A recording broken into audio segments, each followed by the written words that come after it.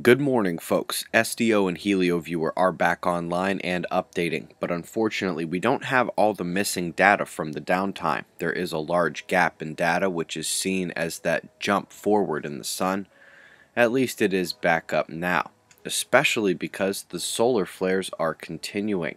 Couple more the last few hours in the same pattern as yesterday, still firing CMEs and turning to face Earth.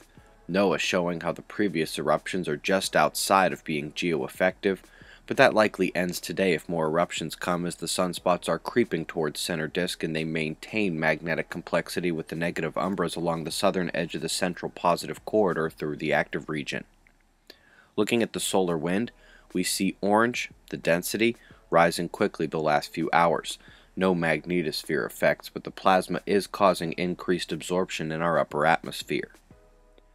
We've eyed the coronal holes incoming as the markers of our next quake watch, especially with Venus readying to conjoin Saturn in the next few days. Quakes ticked back up last night as a large tremor struck Papua New Guinea. USGS has it listed at 6.6, but that may not entirely jive with the full readings list here. Greece went above average as well, and Iceland keeps rumbling. One in Guatemala as well, and the swarm at the border of Oregon and Nevada continues without flinching. Eyes open. Terrific new article and visuals out by JPL. The universe is brighter than expected. They discuss how they think things got to where they are now, but more importantly, they show you how they detect the different forms of light and what they look for to make such determinations. Link is found below this video, along with our latest special. If you get some extra time, check out our interview with Bonnie Faulkner over at Guns and Butter. She was great. The climate change discussion was great, and I'd appreciate you sending your comments on that page, thanking her for her time and giving any input you have. Finally, if you're unfamiliar, I'd like to introduce the Earth Observatory Global Maps.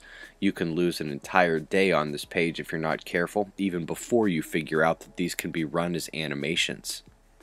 Cyclone warnings now screaming out from the Joint Typhoon Warning Center. It's been interesting to watch this form for days on end. We're also monitoring development in the East Pacific.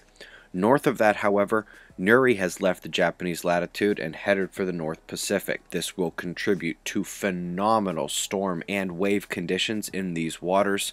Please be safe if you are Aleutian bound. Meanwhile, high pressure clears the southeast, leaving us to focus on the Pacific moisture flow, which still hasn't stopped for a while now. It gets caught up in two different lows, trekking eastward, and delivers our watch zones to the north tonight. Also note, the second Arctic blast of the season is on its way. In Europe, we've got those two systems in familiar places. Each is a strong low right now, keeping the cloud lines to their wind drive. And while precipitation and flood potential will be widespread, the storm zones are not.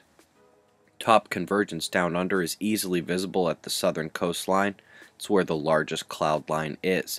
Meanwhile, smaller convergences are seen across the northern portions of the nation, and that's likely our storm area with the addition of equatorial heat. Got some shots of our star to close. It's 6:05 a.m. Eastern Time, 5:05 a.m. Central, and we're heading to San Antonio for tomorrow's event. That's the news. Eyes open. No fear. Be safe, everyone.